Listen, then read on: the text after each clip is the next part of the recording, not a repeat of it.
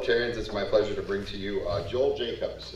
Joel grew up in a small town of Huntsville, Ohio, and received a diploma from Indian Lake High School. Following his high school, Joel attended Rhodes State College, receiving a degree in business. For the last 15 years, Joel has been in the wastewater field, attaining a Class 3 professional certification from the Ohio EPA, and has ran 4 separate wastewater facilities, not including Hicksville. In April 2022, Joel married Stacy Manns, who is from Paulding, and they currently reside in Payne, Ohio. In his spare time, Joel enjoys billiards as well as golf. And, Joel came to, we were interviewing here a couple of years ago and had the opportunity to meet with Joel and bring him to Hicksville to manage our wastewater treatment plant. He's doing a wonderful job. He's switching over a lot of things. He's got a lot of background information and you know, updates and different things like that. I know in Hicksville right now we're doing a lot of sanitary separations, and this is somebody we want on our team to work with us in preparing for the future of Hicksville and stormwater and wastewater treatment. So please welcome Joel. Thank you. Good afternoon. I appreciate Mike having me come today. I can talk to you guys about the village. A little bit, I have gotten to know the village, have enjoyed it. It's actually a nice little town. I've worked for a couple in the past, and this is among the best, I'll say. We'll start off just a little bit about the collection system. Here in town we have right around 25 miles of sanitary and storm combined. As Mike did mention, we are working as best as we can to separate the storm and sanitary. For years they've allowed it, not so much nowadays with the combined sewers, because with that happening, you treat not only the rainwater, but your sanitary, and it is not really, it's not really well managed. So we're trying to eliminate that as much as possible, get down to what we can treat in the plant just by our sanitary system. But other than the 25 miles, we have 7 lift stations here in town. We're slowly just updating them, getting them back into shape where they should be. We do have some deterioration in some of those lift stations.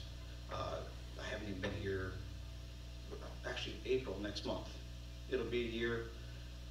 We're going to be working on at least one, redoing some of it. There's several more that's slated to be fixed over the coming years. Of course, we can't do it all at once because of budgetary issues, but we're planning on doing that. So that one would be Haver, our Haver lift station. We're going to be working on. Other than that, flow comes to the plant several different ways, you know. And let's see here. We have our average daily flow based on the plant is 950,000 gallons. Our peak flow is 2.2 million. So far this year, our average daily flow is right around 1.3, 1.4 million coming into the plant. We've been very wet, very wet. Last year we averaged right around 900, and which isn't too bad, very manageable. But so far it's been very wet. I'm just hoping and praying that the rain will go away. So we can go from an instant one day from 500,000 gallons all the way up to 1.5 million, just like that, because of the combined sewers. So through our long-term control plan and the EPA, we are working on diligently separating that. Our next project would be Maple Lane. That's slated to start here soon. And by 2025, we'll be redoing the Defiance lift station towards the northeast side of town. So that will be completely redone. So we eliminate one of our CSO locations. We have 3 current that we're trying to eliminate, as well as any downspouts, tie-ins that the public would have tied into our sanitary. We'll work with them, you know, work with anybody that's willing to work with us. So, and if there's any help I can give, anybody's willing to reach out to the wastewater plant, I can help them out. But from the plant side of things, flow comes into the plant. We have a fine screen system that removes any inorganic materials. Anything that's not organic can't be broken down and remove. So from that, it's filtered and goes into our oxidation ditches. Our oxidation ditches supply detention time as well as oxygen to help break down organic matter. So from there, we take it to clarification. So what clarification does is, after that biological material has broken down, settles out, and our clear water goes over the top, it is then disinfected and sent back to Mill Creek. And from Mill Creek, it eventually goes into the Maumee River, so which eventually supplies water to Defiance, as well as, I'm sure, multiple other communities down the road. So, also, we accept septage from all over the county. So anybody who has a septage tank out in the country, whatever, Dave Graber, he works around the county. He brings us septage. That's another source of income we do have. Septage station was not working when I came. We have that back up and running. It adds, like I said, it adds additional income to the village. But based on our loadings, we can only allow so much into the plant before we get overloaded. So, but that hasn't been an issue, but it is a source of income. Let me see here. So, at the end product, we do have biosolids. So, for every 1 pound of CBOD or organic matter that comes in, we do have to remove it to create a balance in the plant. So that is a long-term problem we might have to solve. Every plant in Ohio deals with getting rid of your biosolids. So long-term, we need to either find the farmers or send it to the Republic Waste for the landfill. But that's what we're working on now. It's cold. It's hard to dewater the material during the cold season. So this coming year, we're looking to work with the local farmers, try to get rid of it that way, and try to lean away from the landfill. So, but in a nutshell, that's what I do. So, anybody have any questions? The biosolids, if you give that to a farmer, does he have to inject that, or can he just spread it out on top? He can do it several different ways. He can either inject it, knife it in, or yes, he can put it on top of the fields. So, but we're only allowed during certain times of the year, just because of runoff. Well, that's why I wondered if you didn't have to put it. Yeah, yeah. So once the ground isn't frozen, you can apply it, but only to certain grounds, like hay fields, stuff like that, wheat fields. Something not actively growing, like let's just say corn or anything like that. You want to keep it off that. Could you mix that in with the chicken manure plant? Would that be a positive thing or not? We cannot do that. So land application is highly regulated through the EPA.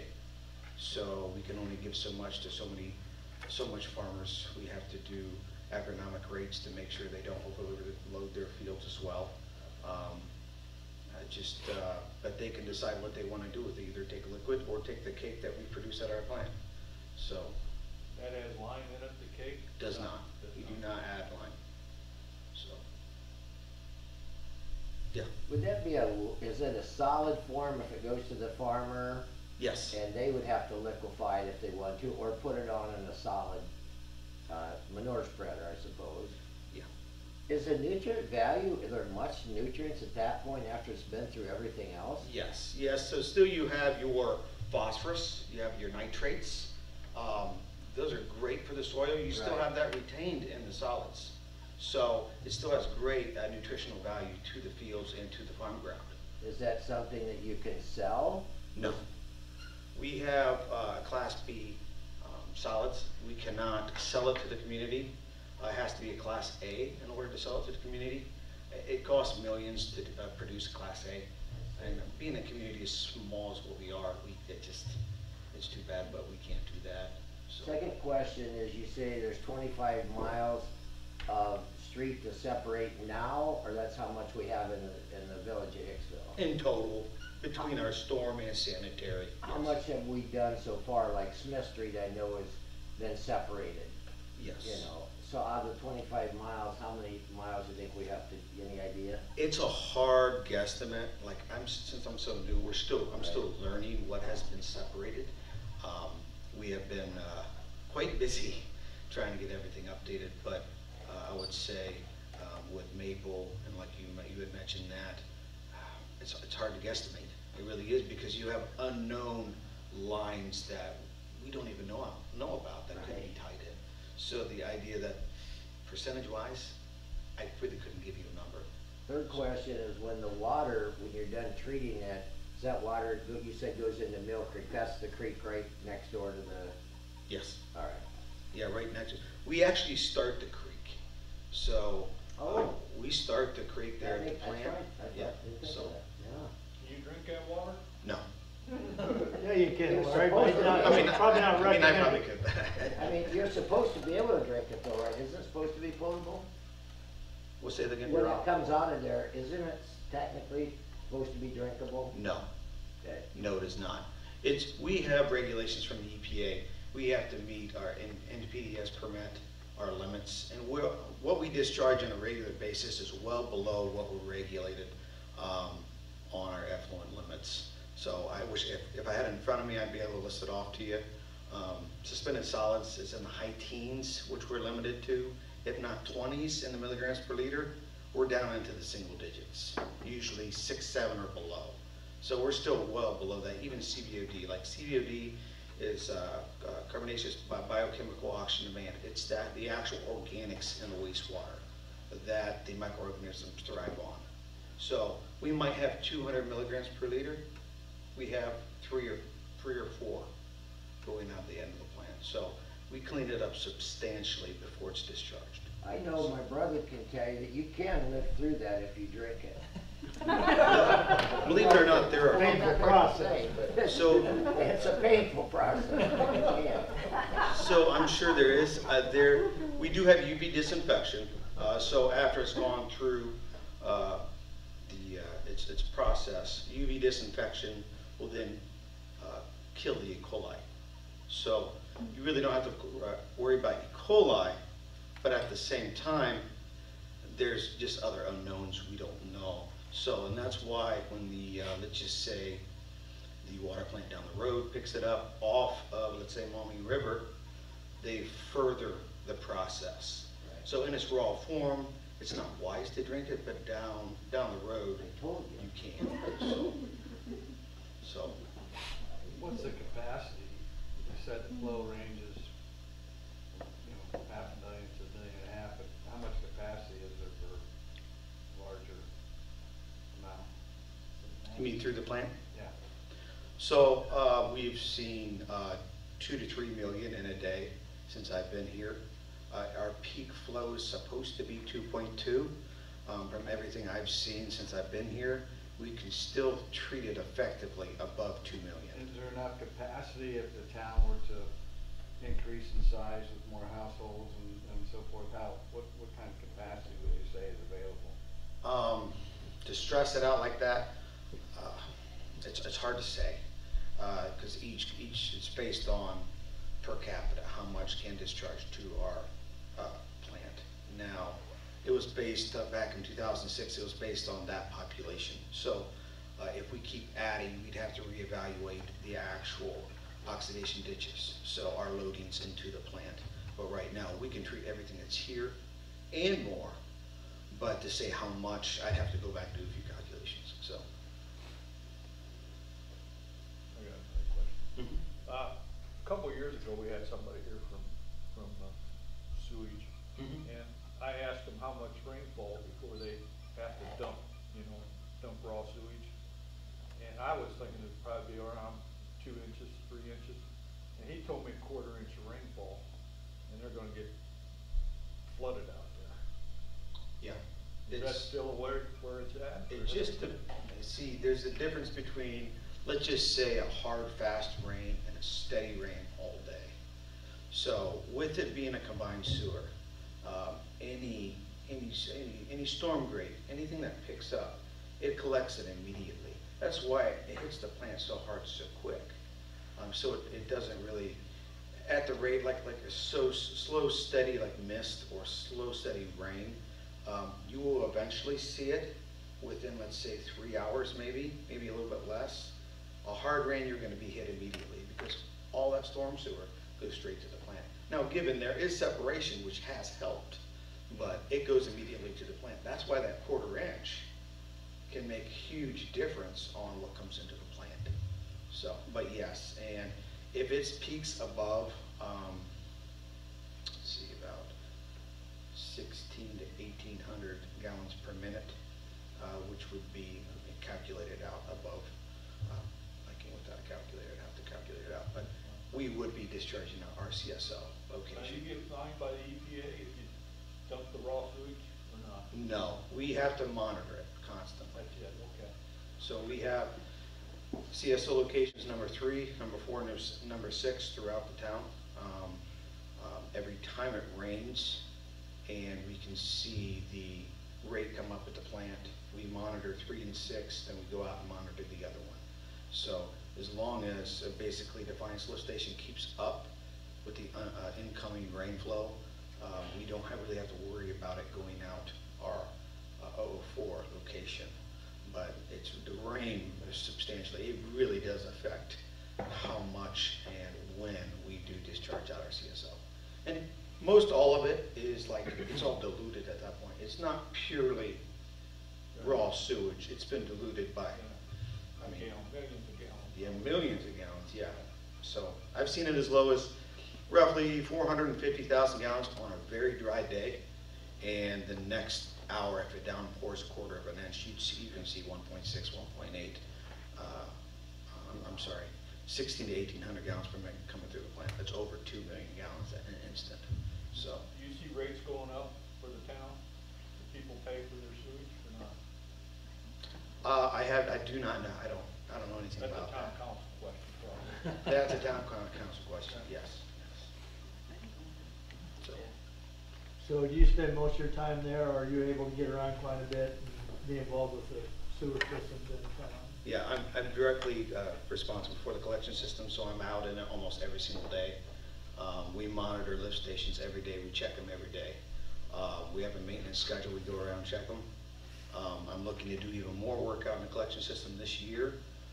We are working with Luke and I. Luke works underneath me, but Luke has done a great job. We've kind of tag teamed, worked out there, tried to work with the other guys with the village. They've done a great job as well, helping us out. We plan on doing more cleanings in the town with the lines and do more flow monitoring in the future to help try and isolate those areas that we might see that more flow coming from. So, Do you jet pump any areas regularly? not yet. Okay. That's in the works right now. Right now, it's on an as-needed basis.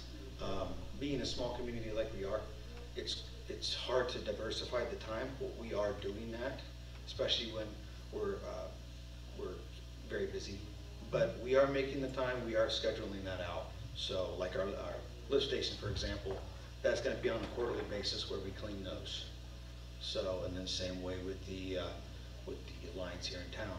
And we're just going to have to fix amounts of time during the year to go out and do regular cleanings. So.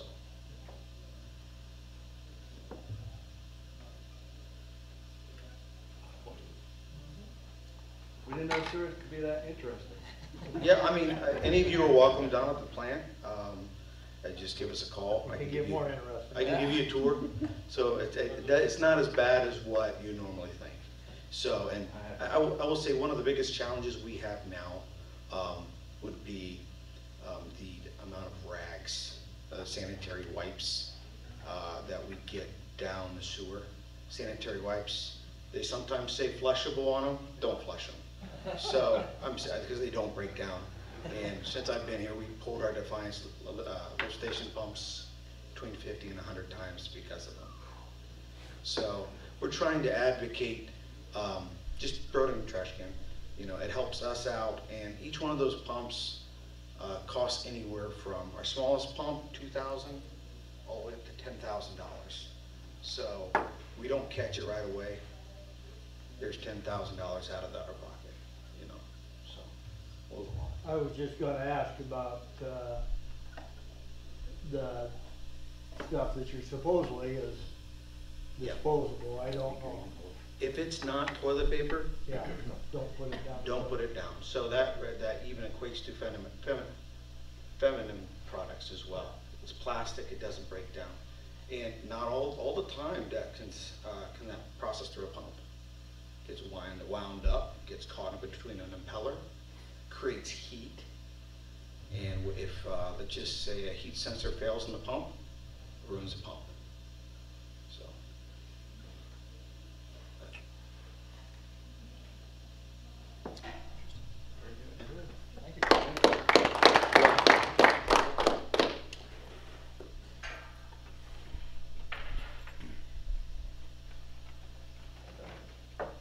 Thanks, Michael, for arranging that program, very interesting. Next week, Bob Weatherhead's coming to talk about the All-Star Bob tournament. Weatherhead and Johnny Davis with the Special Olympic Okay. basketball. Anybody else have anything else?